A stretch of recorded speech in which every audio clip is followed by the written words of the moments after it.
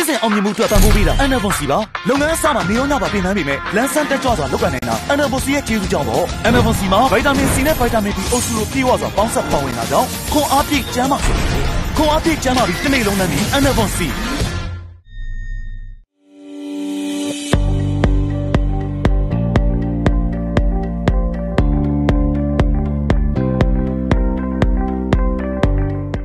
မင်္ဂလာပါရှင်ဒီကနေ့မနက်ခင်းအတွက်နောက်ဆုံးရနိုင်ငံတကာသတင်းတချို့ကိုတင်ဆက်ပေးပါမယ်ကျွန်မကတော့ဂျာမုံပါအမေရိကန်မှာနှစ်ပတ်အတွင်းသေနှုန်းအမြင့်ဆုံးဖြစ်လာနိုင်ကြောင်းထရန့်ပြောကြားတဲ့သတင်းကိုစပြီးပြောပြပါမယ်အမေရိကန်မှာ COVID-19 ကြောင့်သေဆုံးမှုနှုန်းကလာမယ့်နှစ်ပတ်လောက်အတွင်းမှာအမြင့်ဆုံးအဆင့်ကိုရောက်လာနိုင်တဲ့အကြောင်းသမ္မတဒေါ်နယ်ထရန့်ကမှတ်ချက်ပေးပြောဆိုလိုက်ပါတယ်နောက်ထပ်နှစ်ပတ်အတွင်းသေနှုန်းအမြင့်ဆုံးဖြစ်လာမယ့်အခြေအနေကိုကြိုတင်ပြီးတော့မျှော်လင့်ထားကြတဲ့အကြောင်းထရန့်ကသတင်းစာရှင်းလင်းပွဲတစ်ခုမှာမှတ်ချက်ပေးခဲ့ပါတယ်ဒါကယောဂကူးစက်မှုတစ်ခုရဲ့အထောက်ထိပ်ကာလကိုရည်ညွှန်းချင်တဲ့သဘောလို့ယုံကြည်ရပါတယ်ကျွမ်းကျင်သူတွေကသမ္မတရည်ညွှန်းတဲ့တိမ်နှုံးဆိုတာကယောဂကူးစက်မှုအထောက်ထိပ်ကာလကိုဆိုလိုဟန်ရှိတယ်လို့လည်းသုံးသပ်ကြပါတယ်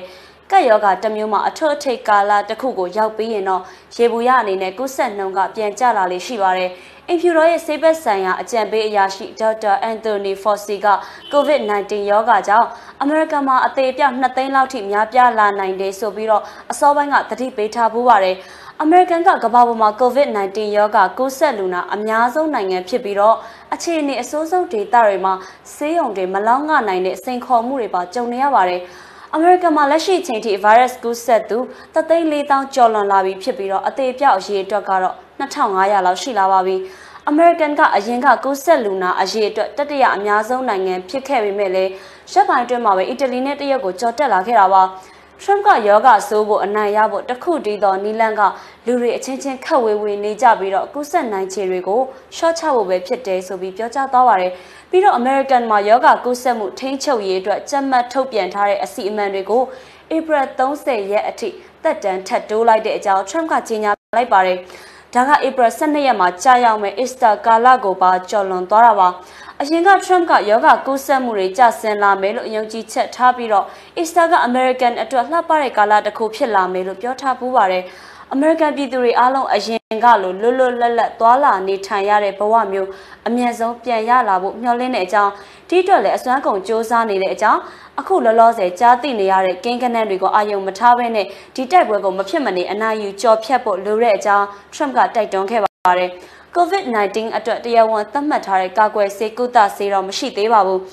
ဒါပေမဲ့နယူးယောက်မှာလူနာပေါင်း1,100လောက်ကိုဗိုင်းရပ်စ်တိုက်ဖြတ်တဲ့ hydroxychloroquine ဆေးဝါးနဲ့စမ်းသပ်ကုသပေးနေပါတယ်အကျိုးအာနိသင်ဘယ်လောက်ထိရောက်မလဲဆိုတာကိုတော့တိတိကျကျမသိရသေးတဲ့အကြောင်းဒါပေမဲ့အပေါင်းလက္ခဏာဆန်းတဲ့ရလဒ်တချို့တော့တွေ့မြင်နေရတဲ့အကြောင်းထရန့်ကပြောကြားသွားပါတယ်